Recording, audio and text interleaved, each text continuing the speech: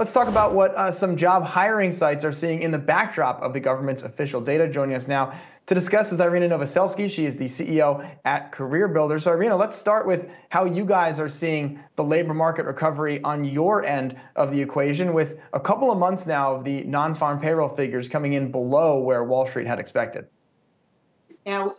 From what we see, the unemployment numbers aren't really capturing the full dynamic of what's happening in this hiring market. It's actually a really wide dichotomy. On one hand, you're seeing unemployment come down and still pretty high at a little under 6%, which is still millions of people unemployed. However, on the other side, we're seeing the highest job posting that we've seen, really an all-time high, meaning companies are looking for candidates, and yet they're not getting filled. And this is the ironicity that is happening, that I don't think we would have believed that this would be post-COVID, the conversations were happening, but candidates are not applying to jobs. And we've been talking about it. And one of the things that we look at a lot is the NFIB index, and it is a 48-year high. 48% of small businesses can't find candidates to fill jobs. And the fallacy is that it's only unskilled labor. It's actually very much so skilled workers as well. Hey, Irina, it's Julie. It's good to see you. So, what I'm curious about is less the posting side of the equation, because we've seen lots of data, including yours, that shows the postings are high, and the filling of the postings part of the equation, because we keep trying to figure out, is there a job shortage, right? What exactly is going on out there? What are you seeing on your site? Do you have a good insight into how many of those jobs that are getting posted are being filled, where they are, where they aren't? There's not a job shortage from what we see. What we have is a candidate shortage, and it's coming from a few different things. So it's partially from unskilled workers, which we've talked about, and it's all over everything, that it's tied to unemployment and COVID and the returning back to the workforce. However, one of the things that we're seeing is the biggest population of candidates that fill jobs are actually switchers, people who have jobs today that are looking for a different kind of opportunity. And that is also a huge group that we're seeing just not participate in the workforce for many different reasons. Whether they're moving, we're seeing a lot more moving and people looking for different cities of employment. And as a result, they're a little bit more uncertain on switching jobs. They'd rather stay with the job that they're in. We're seeing that there's a whole generation that has left the workforce early. Pre-COVID, we had a 5-generation employment workforce. And we're seeing one of the generations that was really close to retirement is saying, I'm just not going to participate. And throughout COVID, they took themselves out of the workforce. We're also seeing schools. Most schools are still in this hybrid environment that's really creating uncertainty for parents, and they're delaying going back in the workforce if they came out of it. And so the conversation is really taken with unskilled workers and the unemployment benefits. However, what we're seeing is about the same amount percent is not applying on the skilled workers as well. Irina, I was reading a story before we came to air today on how JP Morgan just posted 3 or 4 jobs looking for folks in the cryptocurrency space. Are you seeing that sector absolutely blow up right now? We are seeing growth in it, but interestingly, we're seeing people not look for full-time work because of the NFT market. They're making side money, and they're no longer looking to fill full-time hours. And so they're pulling back on the hours that they're looking to work based on what's happening in the crypto market. Well, there you go. I mean, if you make money in your side hustle, it's not a side hustle anymore. It just becomes the main hustle. Irina, we have about 30 seconds left. Before we let you go, I do want to ask just quickly about work from home and what you guys have seen, if you can see, on how much employers want employees back, how picky employees are about remote only type jobs, and how that conversation from your vantage point, how that's evolved in the last few months. Yes, yes, and yes to everything you said. So we ran a lot of surveys, and it looks like 73% of candidates want to have a remote work from home option. We're also seeing that about 53% of thousands of the companies that we've polled are offering a hybrid, which leaves a really big gap in the employment market of companies not being willing to offer, of those who can, an employment situation that's more flexible. And that is going to be a big leading driver of candidates looking to switch. It's the number one thing that candidates are searching for. It's one of their key and main decision criteria for making a decision to switch right now, and a really big influencer to leaving a job. And the fact that only about 50% of companies are looking at it from a hybrid perspective, it's going to be a driver in the talent war. Yeah, and it's it's funny. We were chatting in the break. We are looking at our return to office, but no firm plans yet. And I think all this certainly factoring into how our parent company is thinking about these future decisions to make on and where how we will excited all you guys are from. potentially to coming back in the office or not. Well, I think it depends who you ask. Look, on the other side of this screen, there's a lot of expensive equipment they came and put in my house, and I mean, I think this works great. So, we'll see what Yahoo thinks about that in the months ahead. All right, Irina Novoselsky, CEO at CareerBuilder. Irina, always appreciate the time. Thanks for jumping on. Welcome back to Yahoo Finance Live. We've been talking about the jobs report and the sort of worse than estimated, but perhaps better than feared job gains that we saw last month. The gains of 559,000. Want to bring in U.S. Labor Secretary Marty Walsh, who is with us once again to talk about the numbers. Making progress, obviously, Mr. Secretary, on these numbers. What do you think, and our Jessica Smith is here as well, what do you think the administration is still in a position to do to get more people back into the workforce? So you cut out a little bit there, but I think I got the question. I mean, certainly, the numbers today are encouraging. The last 4 months, we've averaged about 540,000 new jobs. We've seen a little bit of growth in wages this month, which is a good thing. We also saw this last week the largest decline since pre-pandemic of new unemployment claims. It shows that President Biden's economic plan is working. We've seen growth in leisure, hospitality, restaurants. We've seen growth in education, which is a good thing. But there's no question we still have ways to go. I mean, we're still dealing with the pandemic from all of the job loss in the very beginning of the pandemic, the first couple of months. We still have a ways to go in this. But today's an encouraging, good report, a good, solid report, and we just need to continue to build off this momentum. Hi, Mr. Secretary. Jessica Smith here. Last month when we spoke to you, you said you did not think the extra unemployment benefits were keeping people from going back to work. A month later, has your thinking changed? How do you think those extra benefits are impacting the labor market right now? Well, first and foremost, the benefits are impacting helping people that are out of work or can't find work and keeping food on the table and a roof over their head and allow people to continue to try and get through this pandemic. We certainly, one of the last month, the largest place I heard of concern of people not going back to work was in the restaurant industry and the hospitality industry. And this month's report shows that we had the largest gain there, as last month's report shows. And I think as we continue to move forward here over the course of the next couple of months, I don't think that issue will be an issue. I think people want to get back to work. People want to be able to earn a wage, I should say, and get other benefits. So I think that having this conversation right now, I think as we continue to move forward here, that conversation will be behind us. And Mr. Secretary, does part of the problem here with folks not necessarily wanting to go back to work, does that part fall on the doorsteps of corporate America? We're hearing a lot of companies coming out raising wages. They can't attract the workers, but the workers they do attract, in some cases, they're actually cutting the worker hours while they're trying to pay them more.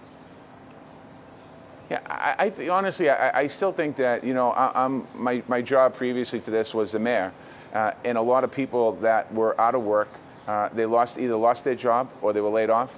And as we continue to think about reopening Boston or any other city in America or any other town in America, as more people get vaccinated, as the numbers continue to go down, more people are entering the workforce. We're starting to see more people go out to dinner, more people to going away on trips. We're seeing more activity out there. And I think as that happens, more and more people will get back into the job force. Certainly, for myself personally, you can't just flip a switch to get people back into work. I wish we could. We can't.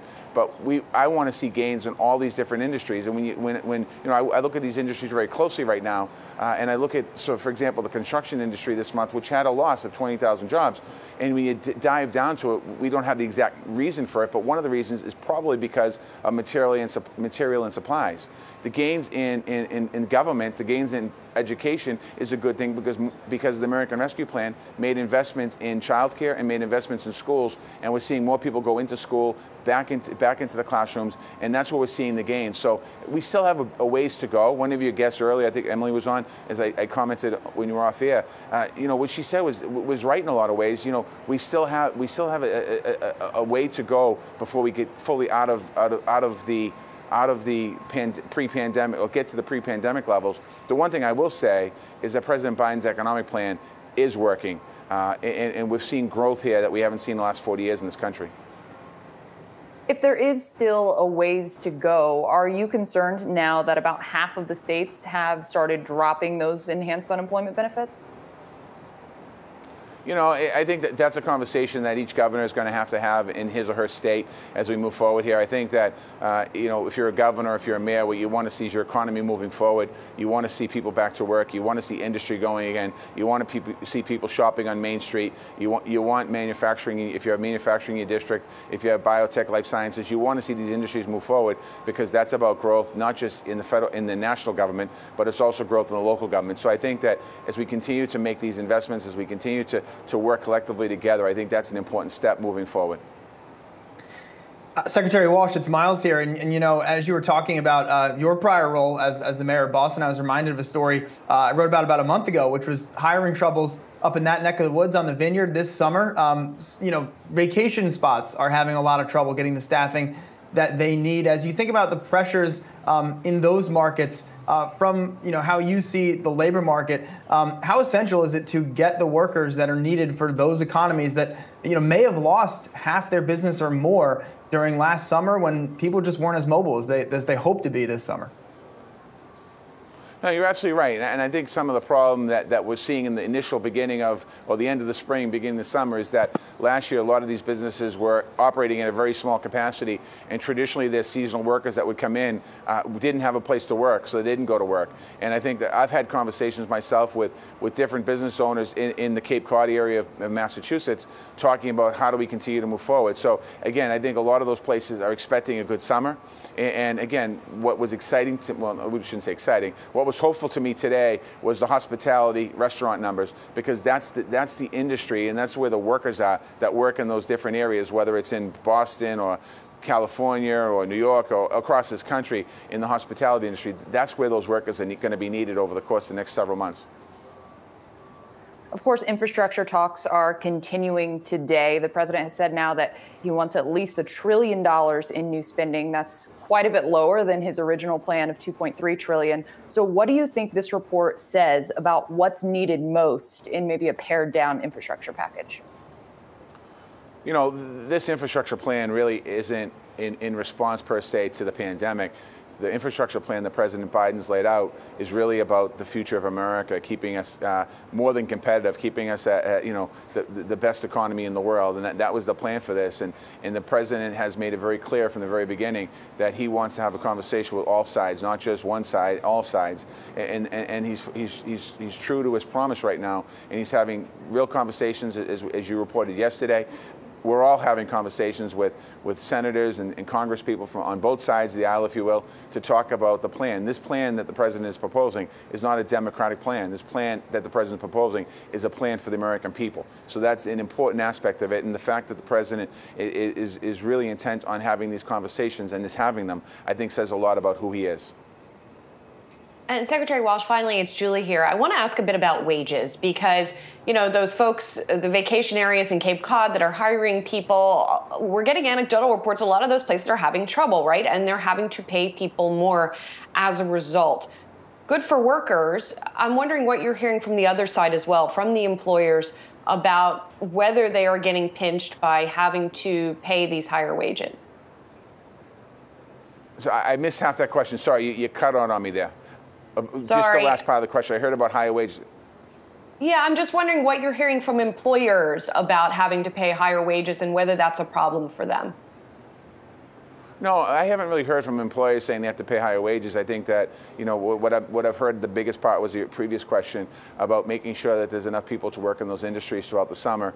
And as I stated earlier, I think part of the issue there is that last summer, pretty much all across America in high tourist areas, they were shut down or operating at a very small percentage point. I think this year, lots of these places are opening up now, and they're ramping up in such a quick way that, again, I'm hopeful that today's numbers are showing that people are going back into those areas of hospitality, leisure, and restaurants. Mr. Secretary, thanks so much for your time here this morning. Marty Walsh, U.S. Labor Secretary, and our Jessica Smith, thanks to you as well. It's been a very interesting time for the Bitcoin community, I think, and that's what I'm hearing around the conference is kind of Elon tweeting again, sending some price jitters through the market. I mean, you've been going back and forth with him about this. The sustainability question's still there. What's your take right now on how important that is to where we go on the price level here? I appreciate Elon Musk. Elon continues to tweet. The price of Bitcoin continues to stay lower than it probably should, which gives all of the plebes the opportunity to buy up cheap Bitcoin. So thank you, Elon. I really appreciate it. Besides the price conversation, I think that what ends up happening is people are just misinformed when it comes to the energy consumption. There's two main misconceptions. One is the energy mix. I think that's kind of getting sorted out. People are explaining it. Folks like Nick Carter doing a great job kind of writing about that energy mix and how it's evolving over time. But two also is there's this belief that similar to the legacy financial system, it's not a linear energy consumption story. So you don't need more energy consumption to serve more users or more transactions.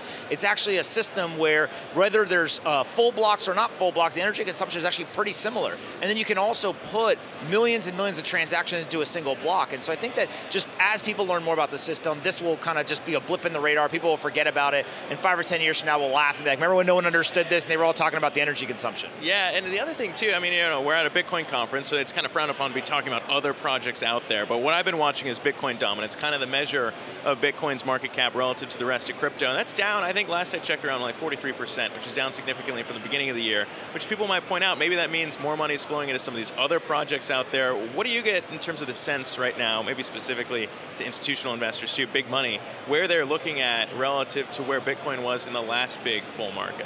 Yeah, I think it's a complete mistake to look at Bitcoin dominance and to look at any comparison of Bitcoin to everything else, right? Bitcoin is going after a currency. It wants to be a global store of value and a medium of exchange. It is the winner there, right? And for a cryptocurrency, an actual decentralized currency, it has 100% market dominance. That's important because Bitcoin specifically is going after decentralization. That is what it holds above everything else. It holds it over transaction speeds, cost of fees, all that kind of stuff. Decentralization is most important.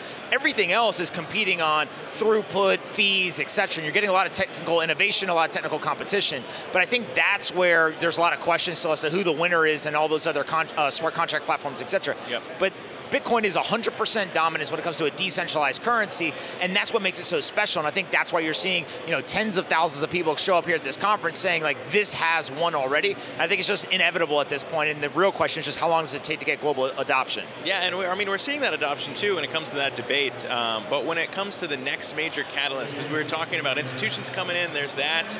We were talking about kind of it being used for transactions. So you can look at Tesla kind of accepting as a form of payment before they went back on that. But I mean, what is the next big thing there that will drive Bitcoin higher? Because it seems like transactions or even the institutional adoption hasn't done much at the levels we're at right now. So what do you see as maybe the next most overlooked catalyst here? We started with retail. We then moved in and we started to get financial institutions. Then we got corporations.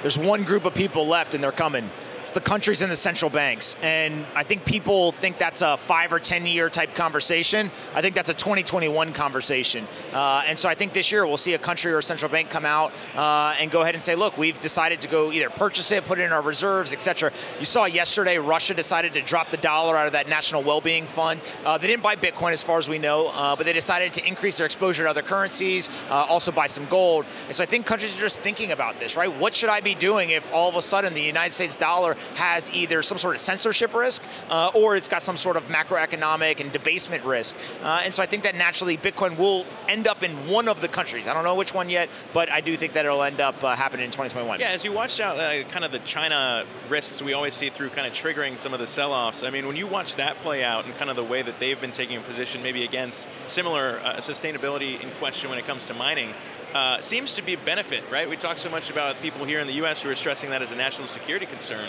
Seemed like it would be a reason to be bullish, even more bullish on Bitcoin. I mean, how do you see that playing out when it comes to the US versus China on that front? It's no secret. I lost 30% of my net worth in the last month. I'm more bullish today than I've ever been.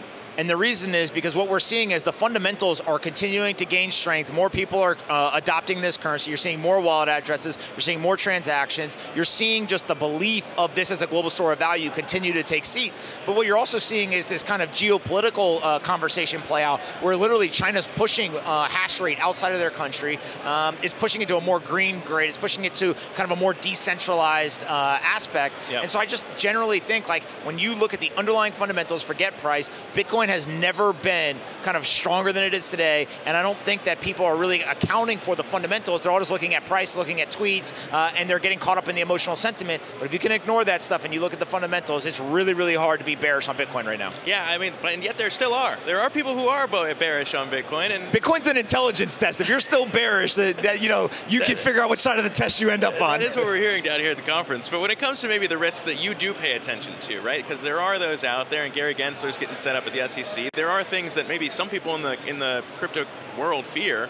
I mean, is there one that keeps you up at night that you're watching now? I think there's two main areas that I really spend a lot of time on. One is a self-imposed wound, right? So there can still be a bug that would be introduced in the development process. I think the probability is near zero, very methodical process, kind of very, very intentional process, but still that it could be a potential issue, and so we just have to be vigilant and kind of continue to watch that. Yep. And then the second is not any sort of banning or anything like that. It's actually more regulation and taxes, right? And so what we need to do is we need to continue to educate politicians, regulators, rule makers, make sure they understand this asset. And it's really exciting to see there's multiple congressmen or senators or politicians that are here at the conference. We literally have them with laser eyes on Twitter. Like it is working, but we have to remain dedicated to that effort, because the more educated they are, the better decisions they'll make. The better decisions they make, the less of a risk that becomes. Well, I know you got to run. You're off to your panel with the Winklevoss twins coming up here at Miami, but Pompliano, the man they call Pomp, Anthony Pompliano, one of my favorite people in the crypto world. Appreciate you stopping by here to chat. Absolutely. Thanks so much. Good luck out there. Be well. Julia, we'll send it back to you here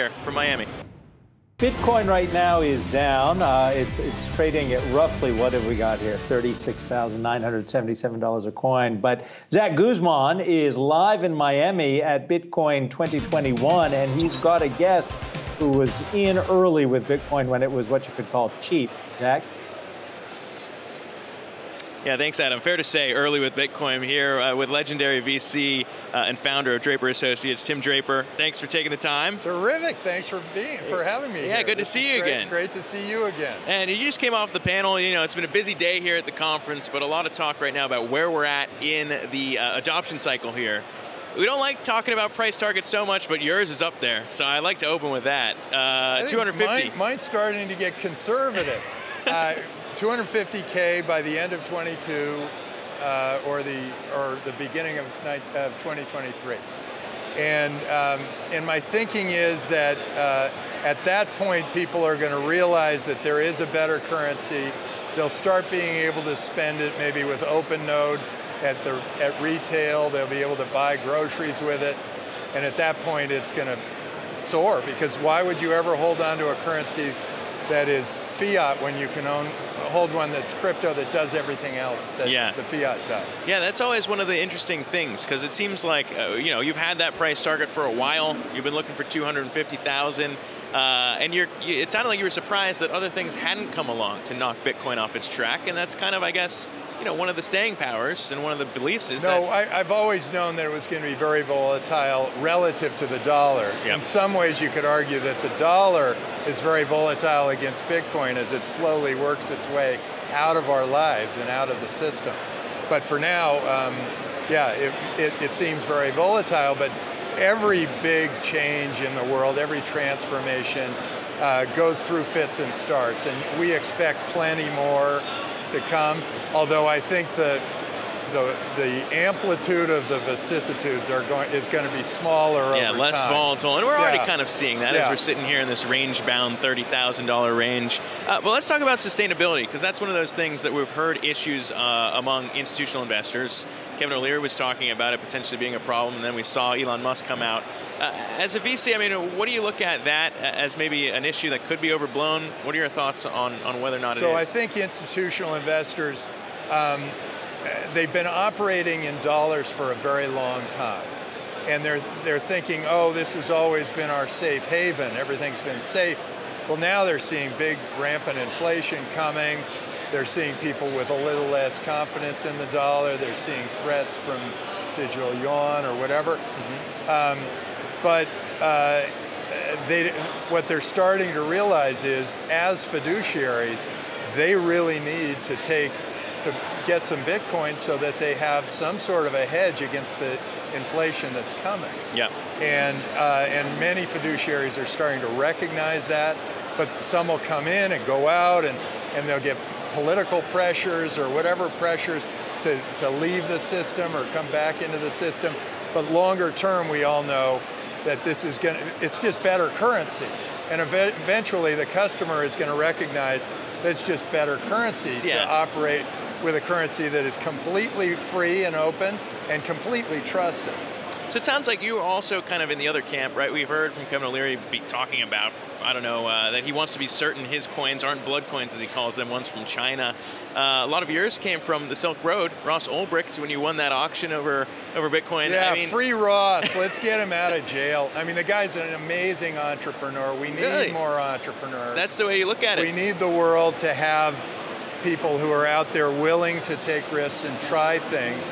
And when you start, putting too many regulations on people, put them in too small a box, once the government controls everybody, you don't have that freedom, and you end up more like North Korea than South Korea. You end up with the government control and abject poverty and a miserable lifestyle instead of free and open and transparent. Well, that's interesting world. because it's like, I mean, obviously there are problems with Silk Road in terms of what they were selling, maybe not necessarily the transactional currency they chose, Bitcoin, but when it comes to that. He was a platform. When it comes to that, I mean, are there issues around, it sounds like you wouldn't care where your Bitcoin came from, obviously, if you got it from the Silk Road. Some people would look at that as dirty Bitcoin, but to you, there's I bought no the Bitcoin from the U.S. Marshal's office.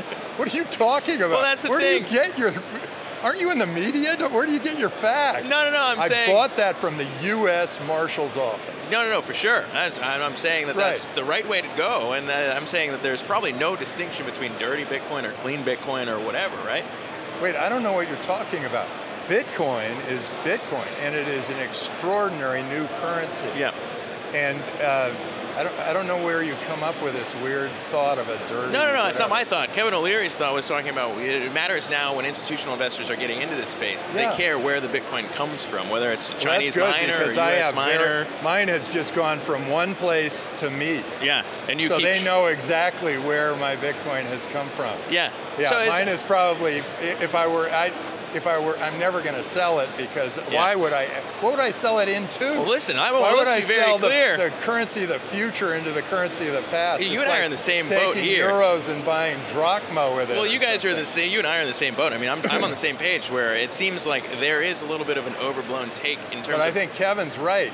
People are going to say, "Wait, this is a better asset class than fiat cash." Well, it's the same thing like if you're saying, I want to be in cash, no one asks you where your cash came from, right? Yeah, it's interesting, but now, I mean, really, the criminal element has all gone to cash.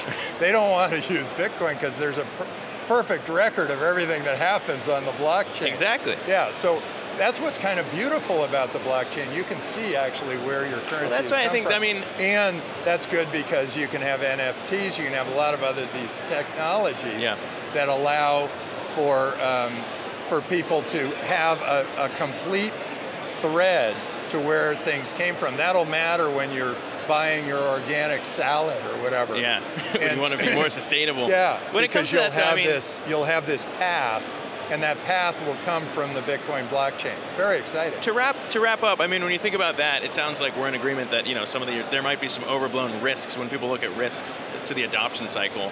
Are there other ones that stand out to you as maybe one that could knock it off of hitting that $250 or $250,000 price target that you see? You mean other cryptocurrencies? Potentially that. There are always new technologies that come along. But I do feel like we've standardized on Bitcoin. There's a lot of trading and whatever in other currencies, cryptocurrencies. Yeah. But I think you see from this incredible conference that Bitcoin is really the standard, and that is where most of us are going to go, but it's always great to have competition. Yeah. It's always great to have entrepreneurs doing interesting things with the new technologies that are out there. Yep. And if they're wild and interesting enough, then we'll back them at Draper Associates. Is there one other than Bitcoin? I know you're in a Bitcoin tie. I know we're at a Bitcoin conference. I know it's maybe uncouth to ask about other projects that you're really into right now. Well, I love the ones that are that have really brilliant teams behind them and are taking a new approach at something. So like Aragon is this really interesting token that's built they're starting with juries, and they're reforming what the nature of a jury is. And that could actually lead us to a liquid democracy, which takes humanity to another level. Yep. I mean, all of a sudden, we've gone from being tribal to being global, and we've got a new governing system that's much more democratic. What about Ethereum too? That's another one where some people might say it will always be. I don't want to keep quoting Kevin O'Leary here, but it's one that pointed to at the conference that says Ethereum will always be silver to Bitcoin's gold. You're wearing a Bitcoin tie, but you also appreciate new technology. I look at Bitcoin as the Amazon, and I look at all the other currencies as the other e-commerce companies. So your advice maybe to investors would be take a chance, but not necessarily as big a chance on those. If you're building a portfolio, people are looking at it as a... People do. They have a nice portfolio of different tokens. A lot of them are just copies of Bitcoin, and I don't think that's worth it. Yeah. Unless they've got something else. Not a big Dogecoin guy, then, I suppose. You're not wearing a Dogecoin tie for a reason. No, although it's kind of interesting. Dogecoin has sort of taken the imaginations of people a little, but as I talk to my Uber drivers and stuff, they say things like, oh yeah, Dogecoin because it's cheaper than Bitcoin. But they're not realizing that they can buy fractional piece of Satoshis. Of some Satoshis rather than buying this Dogecoin that has no support, no engineering support to it. Yep. So, it's one of the biggest misconceptions I think out there is that you can buy pieces. I think you want to go with the ones that have good engineering support. Yeah, that's an important takeaway here. And it's important coming from you too, legendary VC here, Tim Draper, founder of Draper Associates. Appreciate you stopping by here. Great, my and pleasure. Talking with me. This It's is a really great fun. conference. People, gotta come out here. We're in the free country of Miami here. That's right, and we got to put our fanny packs back on too. But Tim, appreciate it. Always love chatting. Guys, we'll send it back to you in the studio. Amazon is in hot water again, this time with Washington, D.C., the Attorney General filing an antitrust lawsuit last week against the tech giant for its policies around how third-party companies can price their products. Carl Racine is D.C.'s Attorney General and joins us now, as does Yahoo Finance's Jess Smith for this conversation. And I want to just address the question to the Attorney General in terms of this most favored nation agreement. That's the clause that's in question here. I guess for our viewers, can you just walk us through what that clause means, how Amazon tried to change that, and ultimately what is the core at your lawsuit? It's a great question, and let me walk you through that. So my team and I in the DC Attorney General's office filed an antitrust lawsuit against Amazon for illegally abusing and maintaining its monopoly power. It controls anywhere from 50 to 75% of the digital mall, we'll call it, by controlling prices across the online retail market. For years, Amazon has controlled online retail prices through its restrictive contract provision, sometimes called the most favored nations clause. Here's how it works. Amazon requires third-party sellers to agree to severe restrictions to sell their products on Amazon's online platform. Third-party sellers have to agree specifically that they won't offer their products anywhere else online, including their own websites, at a lower price than it is on Amazon. These MFN agreements are widely viewed in the antitrust space as being contrary to competition, innovation, and creating higher prices. And so here's what we have. Amazon and a third-party seller make a deal.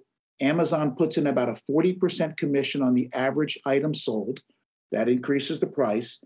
Then that third-party seller is locked and can't offer a lower price than that. So clearly that increases prices. And the only reason why Amazon can get away with it is because of what we allege is monopoly power on the internet. Again, 50 to 75% of the market. It's as simple as that. Let me give you two other facts that might be interesting here. That is that the UK and Germany investigated Amazon for the same conduct back in the 2013-2014 timeframe. Rather than confront those charges, Amazon ditched the practice. Then when Congress raised the concerns in 2019, Amazon promised to change its practice, but it actually didn't. It just put the same language in another part of the third-party seller agreement. We're looking to put an end to this practice that raises prices on the internet. Yeah, and I wanted to ask about Amazon's response. Amazon says that sellers can set their own prices, and Amazon has the right to highlight or not highlight products that are not priced competitively. They argue that the relief you're seeking would force them to feature higher prices. So what do you say to that response from Amazon? Well, I'm saying that Amazon is kind of speaking like a monopolist. The idea that sellers are actually free to set their prices is a myth, because if the sellers wish to price their items at a lower price on other websites, including their own, Amazon's clause allows them to punish the seller. And so the idea that Amazon's practices creates low prices for everyone is wrong. In fact, what it does is it creates a high cost that will not be lowered, that ordinarily would be lowered if that most favored nations clause did not exist. What have you heard from other states in the past week or so, or other entities? Do you expect other state attorney generals to get involved? I have had conversations with other attorneys general who've seen the reports of the suit and have reviewed the complaint. They're going to have to make their own decision at the end of the day as to whether it makes sense for their office to either join the suit or bring their own suit. I've also seen a lot of coverage on the internet as well as in print journalism, really highlighting this practice of making prices higher with these most favored nation clauses. So I think the momentum is on the side of freedom on the internet, not restraint, and making the monopoly large player play a lot more fair. So to that point then, curious to know how concerned you are about how limited the impact might be if you are victorious, let's just say, in this lawsuit, and you do win, considering that this lawsuit is being filed under DC law. It's not being brought in federal court. It's not a federal lawsuit filed by the U.S. Attorney General. And as you just mentioned, other states are going to have to decide if they want to participate in this lawsuit. So what will the ultimate impact be, do you think, if you do win this lawsuit? Well, it's a very good point that we brought the suit in the District of Columbia in our terrific courts because we're protecting DC consumers. And normally in a case, you're right, a favorable judicial decision or a settlement is limited to the geographic area of the suit. I think here, the practice that Amazon is engaged in is so broad, and the scrutiny that Amazon is under. Remember, I mentioned that Congress was really focused on this clause. Amazon essentially did a bait and switch on them. I think what this lawsuit is going to eventually result in is in Amazon changing its policy, just like they did when the UK and Germany, investigated them for this same conduct. You'll remember that the UK and Germany did that. Amazon changed its policy, not only in those two countries, but throughout Europe. So I think that this is going to be a broad remedy, in fact, whether it's by a lawsuit or by an agreement on Amazon's part, pursuant to settlement, to change its ways. All right, well, we'll have to see. And worth mentioning, by the way, that Amazon is trying to put up that new headquarters just outside in DC's backyard in Northern Virginia. But again, AG for District of Columbia, Carl Racine, thank you so much for joining us here on Yahoo Finance this afternoon, in addition to Jess Smith. A massive conference going on down in Miami, Florida, where some of the biggest names in crypto are gathering. So let's check in with Yahoo Finance's Zack, who's been busy all day. He's been down there covering all the happenings at the Bitcoin conference, and he's joining us now with a special guest. Zack. Yeah, Brian, appreciate that. We just keep our live coverage here rolling here with Caitlin Long, the CEO of Avanti Bank. Thank you for stopping by.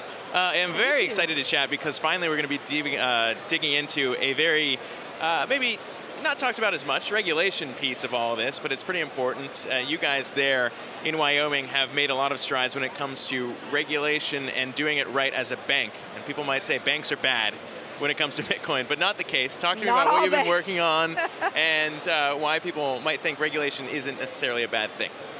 Well, anytime the US dollar is involved, you're touching the banking system and you're touching, therefore, regulation. Yeah. And ultimately, there do have to be on-off ramps between Bitcoin and the crypto ecosystems.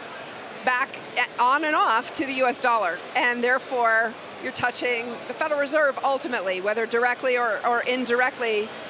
The Federal Reserve has a say in this. They have, up until recently, not said much, but you're now starting to see a lot being said, including recently by Chairman Jay Powell himself, talking about this industry. And it's all part of what is essentially a drip, drip, drip of almost every day something coming out of Washington, D.C. that's indicating there's regulation coming to this industry, but also doing it in such a way to give us optimism that it's not going to be too onerous. It's something that if you pay your taxes and you comply with the law, you're going to still be able to operate in this system. Yeah, that it's not a reason to panic. And you guys have proven that out, too. I mean, for years you worked with Senator Lummis in Wyoming to kind of push for a framework that the nation can adopt. Talk to me about what you were able to do there, as you guys now have a charter, and kind of proving out what it would look like on a national level. Well, sure. Avanti is a Wyoming chartered bank, but able to do business all around the world. So even though a state took the lead here, it doesn't mean that it's only for customers in the state. It could be customers almost literally anywhere in the world where a U.S. bank is recognized. But what Wyoming did was understood that regulation was coming and also in some degree was needed. No one really knows what Bitcoin is legally. Is it property? Is it a stock? Is it a commodity? Is it money? And so Wyoming was the first state in the United States to step forward and give it some definition. What that does is give the businesses in the industry clarity to operate, because you know you can get clear legal title to the asset, and judges have a roadmap to adjudicate disputes. This is not rocket science, but actually only one state in the United States has done this yet, and it's Wyoming, and that's why a lot of businesses are domiciling there. Yeah, and you levered all your learnings from a career on Wall Street too to kind of carry this over into the Bitcoin space. But when it comes to the other big aspect that we also don't talk about much, which I was excited to talk to you, was stable coins and the important piece of the equation that's there. And Tether is one of those. And it's probably a good thing maybe to see the Fed talking about stable coins and introducing their own. But what do you make of that, given that it seems like potentially a risk there in bridging the crypto world with the traditional finance world, because you kind of have to trust that Tether is $1, basically? Well, it's so interesting because I think the Tether technology, there's an old line that former Fed Chairman Paul Volcker used to say during the financial crisis, that there hadn't been any real innovation since the ATM was created. He said that back in 2009. And I think if he were looking at the world today, he would say there have been two real innovations in the last 4 decades, and it's been stablecoins and the ATM. Stablecoins are really powerful payment technology. The interesting challenge, though, is that, as we just talked about, they touch the US dollar. Therefore, they touch the US banking system. Therefore, the Federal Reserve has something to say about that. And we have started to see, like we talked about, Chairman Powell and Fed Governor Lael Brainerd also specifically speaking about stablecoins, which for those who are Fed watchers, definitely gives everybody a little bit of pause to say, okay, something's coming. They're definitely sending in Fed speak a warning, but also I think ultimately getting some clarity around this is very good. One of the big stablecoins, USDC, has a big warning in its terms and conditions that says that the legal status of this is not clear, and it's not therefore clear, paraphrasing here, that transacting in this would be legally enforceable anywhere in the world. And so when you're touching things like US dollar instruments, those, again, those very basic bricks and mortar, picks and shovels type infrastructure issues matter a lot. And so ultimately, I think we will get some clarity here, just putting the puzzle pieces together from some of the things the Federal Reserve has said over the years. They want it inside the banking system. Up until Wyoming created the special purpose charter, it wasn't possible to bring these things inside the banking system, and now we do have the Wyoming special purpose banks applying to the Fed to bring them inside the banking system. And really, it's positively a good thing for the end retail consumer here too, because there are still questions around some of these institutions who are lending in crypto, because they don't necessarily have to go through the same, watchdog things as banks, and obviously if you're saying a cryptocurrency is a stablecoin and it means it's a dollar, and that's not necessarily regulated, that would present a rather big risk, I would assume, to the entire sector. Yes, that's right. And part of me, because I'm such a big bull on this technology, I look at some of the practices from some of the intermediaries that have sprung up around this technology, most of whom are unregulated for exactly the reasons that you allude. Partly is that there haven't been clear pathways to getting them regulated. That is the responsibility of the policymakers. They haven't opened up those pathways. So it's kind of like the internet in the early 90s. Yeah. Everybody just did it and assumed that they would have to ask for permission later, maybe. But here, I think it's different with digital assets because you're dealing with money. And you're dealing with consumer protection issues, and as a result, the regulators are definitely going to require folks to ask for permission instead of forgiveness, so to speak, and that is coming. And again, just reading the tea leaves from the comments that have been pretty clear coming out of the Federal Reserve. Get regulated, do this inside the guardrails that have been created, and a lot of it is very much related to consumer protection. Yeah. I've been outspoken criticizing some of the intermediaries in our sector that have not taken consumer protection seriously. Yeah, and they're probably the ones that are going to get hit the hardest when some of these regulatory frameworks are imposed. But it's been fascinating to watch, and it's been very helpful to listen to you, and your tweets often have been very good on the matter too. But appreciate you coming on here to chat with us, the CEO of Avanti. Thank you. Thanks again. Let's start with the numbers this morning. What are you seeing in the industry? We've heard about the hiring shortages. How is that playing out in the industry? Well, and thanks for having me on. Hey, we are pleased to see the jobs report, the jobs growth. I mean, it was a good start, but not good enough. Certainly not for our industry where we actually shed some jobs. It's clear the pandemic is still creating problems. There's daycare issues. There's incentives for workers not to come back to work, to not answer job vacancies. We're looking to hire more people and not finding the workers that want to fill those jobs. This certainly is a job crisis that's being perpetuated. And you can see also that a lot of folks have really chosen to stay out of the workforce. So we're hoping that over time that will reset itself and we'll be able to get more workers so we can sustain our recovery as well. Stephen, from who you're talking with in your industry right now, I guess, why do you think that is? Why do you think we're seeing such a gap between the workers that are needed and then the workers who are available at this point? Well, there's a variety of things going on here. Workers are, they're incentivized in many respects not to come back to the workforce. We've created an incredible amount of programs to help tide them over. Very important during the pandemic, but as we're coming out of the pandemic, we need to make sure that the incentives really favor workers coming back in. Over time, we're going to see, daycare situations that are going to have to kind of right-size themselves as well. We have jobs that we have available, and we have benefits that are available to really bring those workers back. One of the problems that we're encountering right now is the extraordinarily high cost of transportation. Big problem that we're experiencing, which actually minimizes even our ability to hire more workers. As much as we would like, we're paying transportation costs that are 400% higher than they were just a few years ago. Again, another pandemic-related issue. Well, let me follow up on that. Do you see this as transitory, as maybe the Federal Reserve has been talking about, or do you see this as something more persistent? And then if it is persistent, what can you do to mitigate the damage from it? Well, shipping costs right now are out of control. And again, this is, as I mentioned, it's built on some of the COVID-related disruptions and delays that we've been seeing in supply chains for the better part of a year.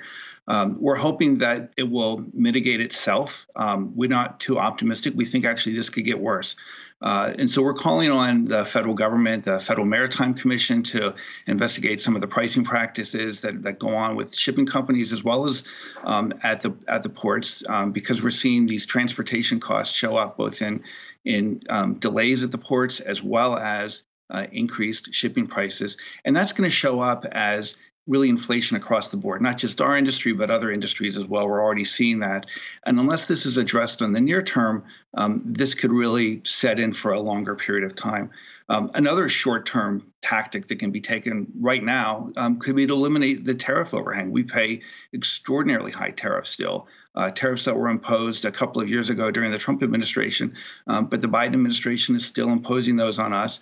Those are tariffs that are paid by the same group of companies that are facing these enormous shipping costs and challenges. If we could eliminate the tariffs, we could provide some immediate relief to some of those companies that are facing some of those transportation costs right now.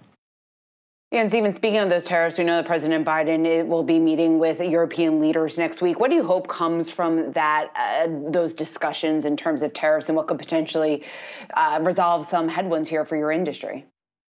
Well, we think there's some persistent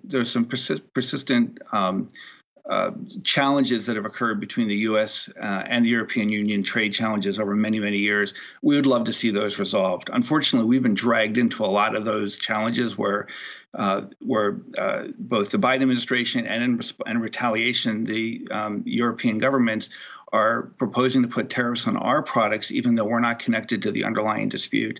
So we're hoping they will quickly resolve those underlying disputes so they can take tariffs, the threat of tariffs against our industry off the table.